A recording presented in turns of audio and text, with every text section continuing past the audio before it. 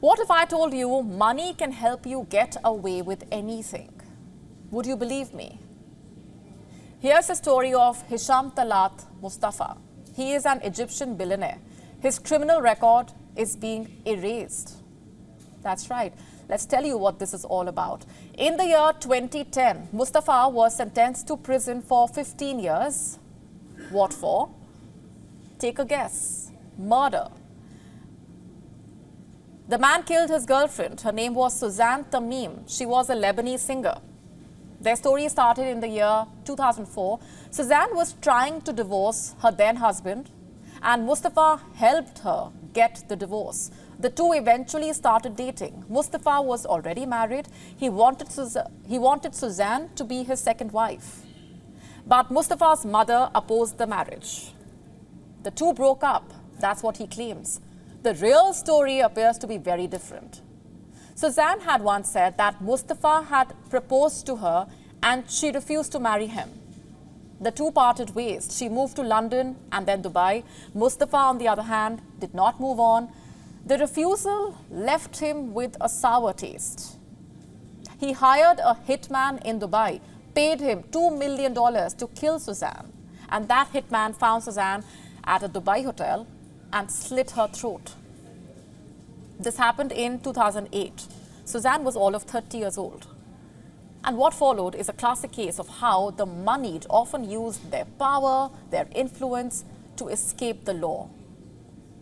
Hisham Talaat Moustafa is no ordinary man, by the way. He was an associate of former Egyptian President Hosni Mubarak's son, Gamal, also a senior member of Egypt's National Democratic Party. Moustafa is a billionaire.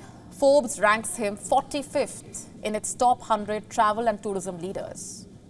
The man owns the Four Seasons hotels in Sharm el-Sheikh, Cairo, and Alexandria. That is how moneyed he is. The murder case gripped the country. There were protests across West Asia. In fact, the UAE wanted to try him, but Egypt refused to extradite Moustafa. In 2009, an Egyptian court sentenced Moustafa to death.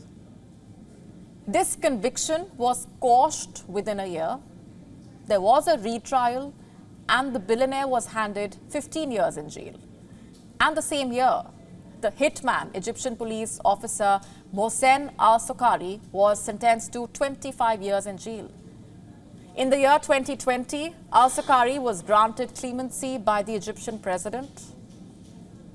Moustafa walked out of prison way before that. He was granted a presidential pardon on health grounds in the year 2017. And now, a Cairo criminal court has granted his request for name clearing. What is name clearing, you ask? It is when a person's name is cleared from public records. Basically, a clean slate. Moustafa could afford to buy this clean slate. His money and influence ensured that he got away with murder. WION now available in your country. Download the app now. Get all the updates on the move.